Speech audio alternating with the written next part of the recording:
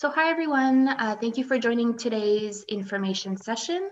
My name is Elena. I am a student recruitment associate at McGill University. So I host information and admission webinars to students. So today we will be presenting the Semester at McGill program. The session will be hosted also by my colleague, Effie, who is the person behind this new program. So I'll give her a moment here to introduce herself. Hello, everybody. My name is Effie Drakopoulos. I'm Senior Academic Partnerships Advisor for the School of Continuing University. I'm also faculty lecturer, and I look after the Semester at McGill program, which I will be telling you about in a moment. So for today's session, we will be giving you a quick introduction about McGill University and the School of Continuing Studies. We will also be talking about Montreal. Then my colleague Effie will be giving you all of the information regarding our new program, Semester at McGill. And we will end this session by giving you different ways to contact us if ever you have any questions. So a quick introduction of McGill University. So McGill was founded in 1821. We're one of the oldest universities in Canada and one of the most recognized in the world. We have a very large campus in Montreal. We have a total of 9 faculties and 15 schools. And for last year's academic year, we have welcomed over 40,000 students in over 300 programs, and 30.1% of our students were international students. Over the years, we have made the list of different world university ranking systems for higher education. And on the screen here, we have included our 3 most recent rankings. We've recently been placed 42nd already for 2021, according to Times Higher Education. So the new program, Semester at McGill, is offered at the School of Continuing Studies. So we offer a wide range of programs. We offer short-term credit-based business and management programs. We also offer short-term non-credit programs with transcript in different fields, language, computer science, information technology. And we have welcomed over 7,000 students, and 72% of our students are working professionals. All of our courses are also taught by active professionals in the field. So 90% of our instructors have an active practice, and they work very hard to bring their expertise, their knowledge, their experience to the classrooms. It's important for us to mention that all of our courses, whether they are credit or non-credit, undergo the same approval and quality control process as any other course that is offered across all faculties at McGill.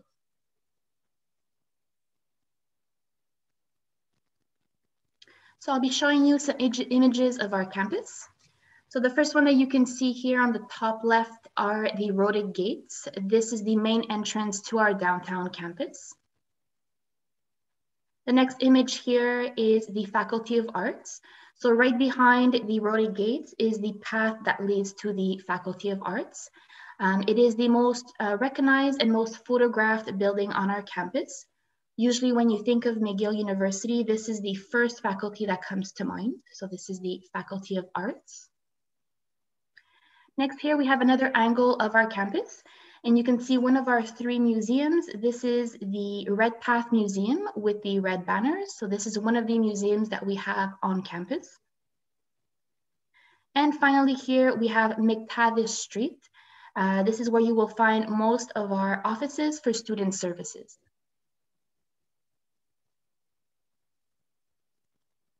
Now, just to give you an idea of where we are located, so our campus is located in downtown Montreal. Montreal is located in the province of Quebec. We are between the city of Quebec and Ottawa, Ottawa being the capital of Canada with the star here on the map. And we are also very close to the border with the United States right here.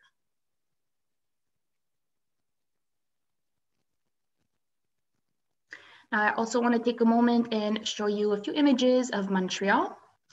So the first top left here is the view of downtown Montreal from the lookout on Mont Royal. Mont Royal is the mountain that is located right behind our campus. Next image here is the old port of Montreal. You will notice here downtown Montreal and Mont Royal right here. So our campus is located right between the two, right here. Now, two very popular tourist attractions in Montreal, we have the Biosphere. If you're interested in exhibits related to the environment, social integration, culture, this is very popular here in Montreal, as well as St. Joseph's Oratory that is located on Mont Royal. The St. Joseph's Oratory welcomes over 2 million visitors every year. So it's a very popular tourist attraction here as well in Montreal. Now I will let my colleague Effie give you all the information for our new program semester at McGill. Thank you, Elena. The semester at McGill is a revised program that could include a service learning component. It's a study abroad semester-long program for international students. So if you'd like to participate, you must obtain permission from your academic supervisor to study abroad at McGill University for 1 semester as part of your degree program at your home institution. You want to do this to make sure that the courses you take will count towards your degree. In addition to the courses you'll be taking, you'll develop soft skills and competencies that will help you in your future and in your life in general. And some examples of skills are critical thinking, problem solving, conflict avoidance and resolution, cross-cultural communication, strategic communication, time management, and the list goes on. This is just a little sample. Some details about the program itself. It's 16 weeks long, and it's structured in a way that will give you some time courses to take a break and study and review and go on. So it begins with an orientation week where you have orientation activities. Halfway through the program, there's a study break, and then there's an exam period. So at the top, you see 16 weeks. The first week is orientation, then 6 weeks of courses, 1 week of study break, another 6 weeks of courses, and then 2 weeks of exam period. There is an optional experiential service learning component for those of you who are required to do some form of volunteering or internship. This isn't an internship, it's a volunteer experience, but it may count towards internship requirements at your institution, and important to check with your academic director. The program itself has 2 tracks. As you will see in the table on the right, the lower right, there's track 1 and 2, and the difference is in the number of hours that are included in the program. Again, you will select that with your academic director depending on your degree requirements. You have options. You can take a project management course, the service learning course and experience, or just extra courses to make up the credits that you will need.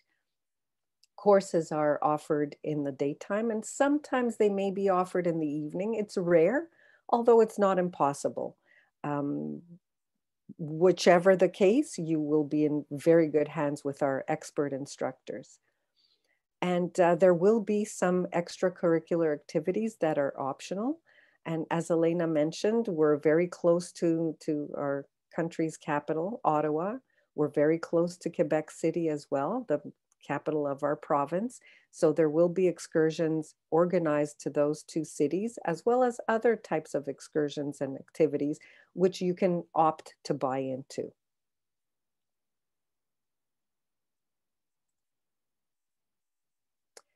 The program itself, for the time being, targets 3 fields: business and management, social sciences and humanities, computer science and IT. We will be adding to this later on, but for the upcoming year, this is the slate. Some examples of courses that you could take under business and management are international business and introduction to agile project management. Examples of social sciences and humanities courses are intercultural communication and globalization, introduction to international organizations. And an example of computer science and IT courses is cloud networking and security, basic or advanced HTML and CSS. There is a full list of offerings, which I will show you in the next couple of slides. So all of our courses are non-credit and are 30 contact hours long, except for the experiential service learning course, which is 48 hours long, and the short project management course, which is 15 hours long. And that's why we offer you these options depending on the number of hours that you need to complete within a semester to get full credit at your university. So when you factor in the time that you'll spend on assignments and other course-related activities outside of class time, these numbers double, if not triple. So be sure to plan your time accordingly and also to explain this to your academic directors. Most courses are available individually, while some are available as bundled courses. This means that you can take, for bundled courses, it means that you can take the first course, which is a prerequisite to the second course. And so if you select to take a bundled course, you will be able to register for the two courses. Courses are available to all students. There are no prerequisites, except for maybe some of the computer science and technology courses. So please do check the descriptions carefully when the time comes to make sure that you have the prerequisites if such prerequisites are required. And also make sure that your institution approves your course selection if you want to get credit for the courses back home. I can't stress that enough. You'll be able to select your courses from a full list that we have. The number of courses you will take depend on the option you choose, whether it's service learning or project management or just extra courses. So you'll have to select at least 3 courses and may need as many as 8 courses depending on your university degree requirements. And once the registration period has been completed, we will provide you with the finalized list of courses as well as your course schedule. It's important to give us second and third choices in your course selections to make sure that if one course doesn't run, at least there will be another course that you're interested in that we can register you in.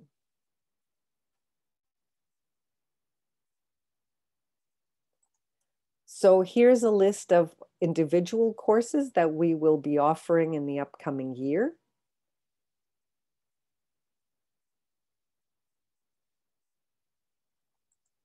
And here is a list of the bundled courses that we'll be offering in the upcoming year. So, for example, if you take current challenges in global food security, you could also take fundamentals of sustainable food systems. What you can't do is take fundamentals of sustainable food systems on its own because there may be prerequisites there. So you would have to take these courses together. And this is what we mean by bundled.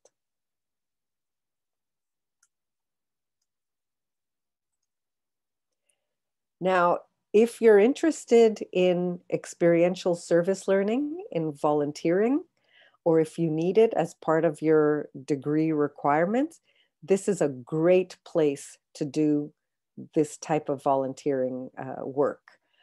The difference between volunteering and service learning is that your volunteer experience is directly related to your academic studies.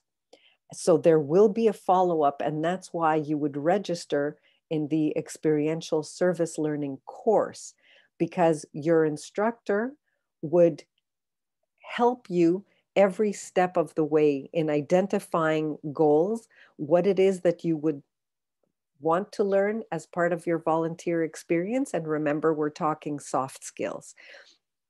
If it's cross-cultural communication, for example, or intercultural conflict avoidance, or whatever the case may be. These goals would be identified with your instructor and your other classmates, and then you would be placed in an organization that you would like to volunteer in. So you would answer a questionnaire and then select from a list of possible organizations. And if you look at the bottom right of this slide, you'll see it says sample organizations: Welcome Hall Mission, Sun Youth, St. Antoine's Community Center, Shield of Athena, Data for Good, and Vero, Red Cross, Greenpeace, and so on. These are just samples, but please feel free to go on the websites of these organizations to take a look at what they do and what you could possibly do to help them. So you will have your academic study. It will be all the courses that you take, including the service learning course. You will have practical experience because of your volunteering work, and you will be involved in the community, again, through your volunteering work. The pictures on the right can give you an idea of the types of service learning opportunities you can have through this program. You can work directly with the public if that's what you would like to do, or help an organization behind the scenes with their website or social media initiatives, for example, or with event planning, financial reporting, their PR communiques, even their governance. We will try to match you with the organization that is also looking for the types of skills that you can provide to them, and the type of help you can provide. We will make sure that it's a good fit for both you and the organization, so that it's an excellent experience for everybody all around.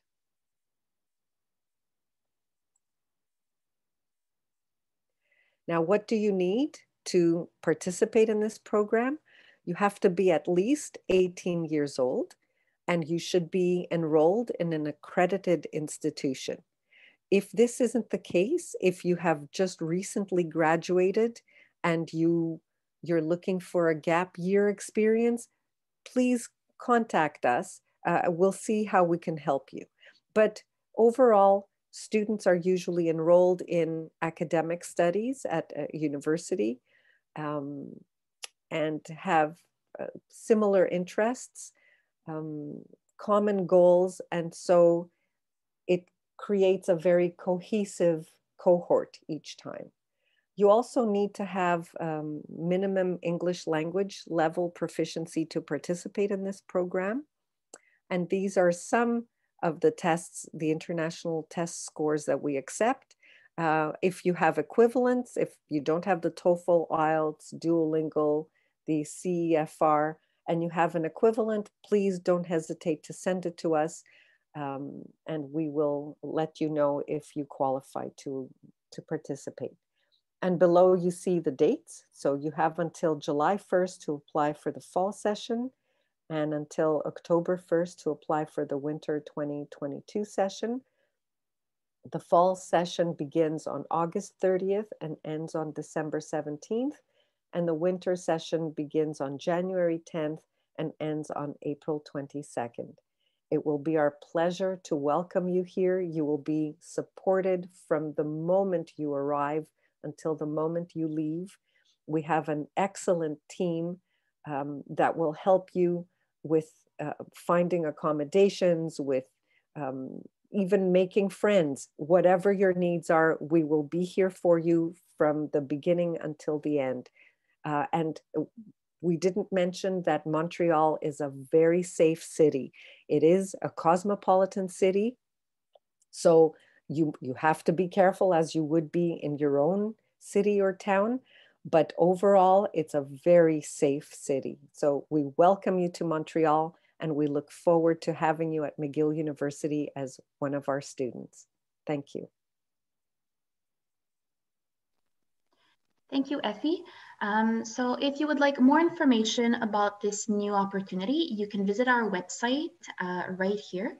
And of course, as Effie mentioned, if ever you have any questions or you need further clarifications on what was presented today, feel free to contact us at shortprograms.scs@mcgill.ca. It would be our pleasure to answer your questions. You can also take a moment to complete our student interest form. It takes less than 2 minutes to complete. This is a very good way to keep in touch with us. You could let us know who you are, what you are interested in, what are your objectives, why are you interested with this program, and we'll be able to keep in touch with you, send you updates about this new program, and answer your questions, of course. So feel free to contact us either by email or through this interest form for more details about this program.